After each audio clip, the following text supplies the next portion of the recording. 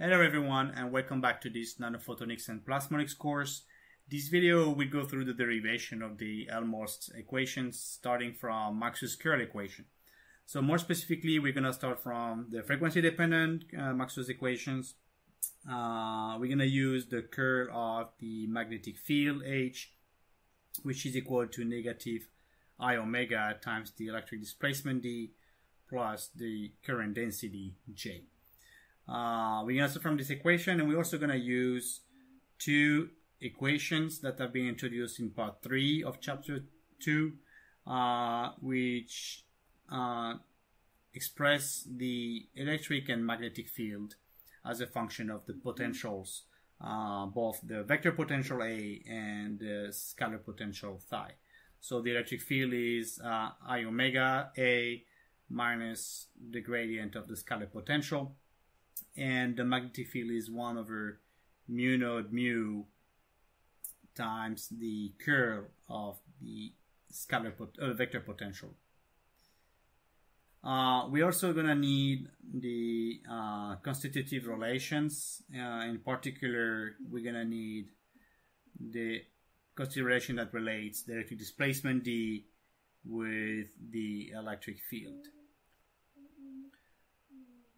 So the first thing we need to do is inject the magnetic field, the expression for the magnetic fields, into equation 1 on the left hand side. So we can rewrite this left hand side as 1 over mu naught mu times the curl of the vector potential. And then we're going to use the expression of the electric field together with the constitutive relation and inject that also in equation 1 on the right hand side. So we're going to be writing negative I omega epsilon naught epsilon times I omega vector potential A minus gradient of scalar potential, and then we're left with the current density. So that's going to be equation 3, and we can just rewrite this a little bit better. We're going to move the coefficient 1 over mu naught mu to the right hand side of the equation. So that's just rewriting some of the terms. So we're going to have negative I omega times mu naught mu epsilon naught epsilon on the right hand side times I omega A, negative gradient of the scalar potential plus mu naught mu times the current density. So here we can further modify the right hand side of the equation. We're going to be using the Lorentz gauge. So this is a traditional gauge, which is different than the Coulomb gauge that leads to the Poisson's equation. So the Lorentz gauge, which also can be found in electromagnetic textbooks, is well known. Its frequency domain form reads as the divergence of the vector potential, which is equal to I omega mu naught mu epsilon naught epsilon times the scalar potential. So with this, with Lorentz gauge, we can inject this into the right hand side of the equation 4 to substitute the gradient of the scalar potential. So we can just rewrite the left hand side as is, so the curl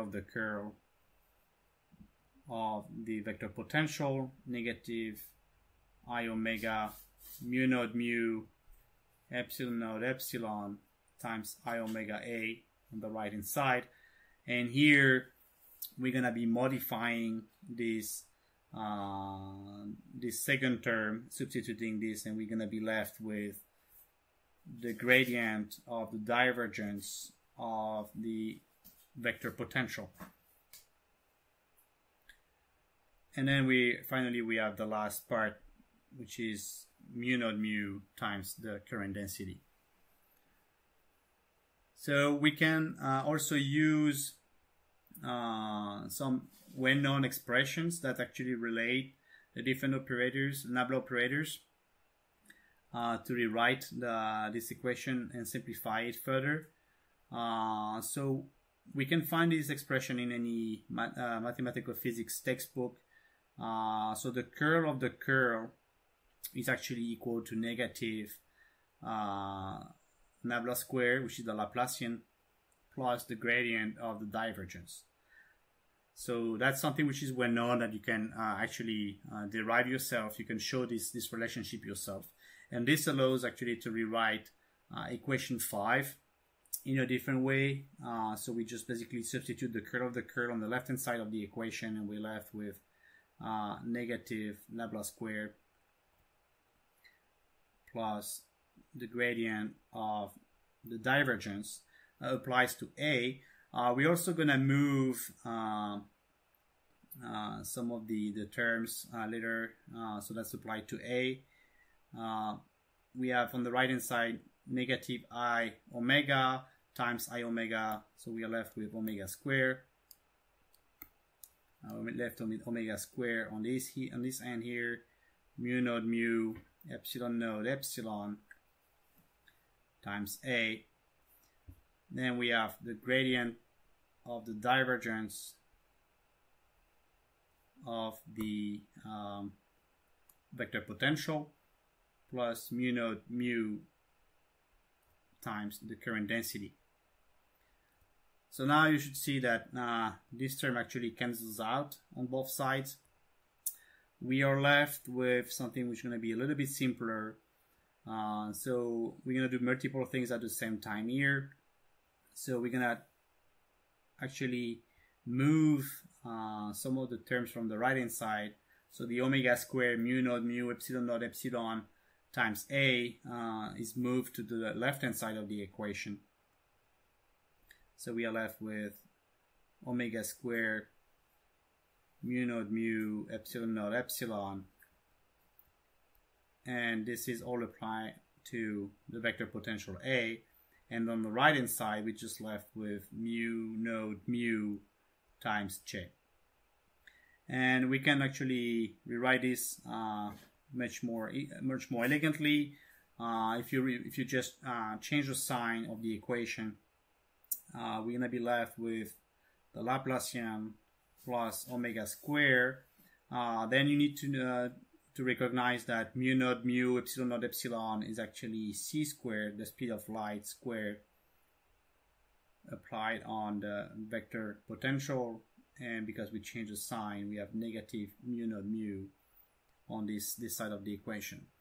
So this leads to this final equation, which is the one of the Helmholtz equation.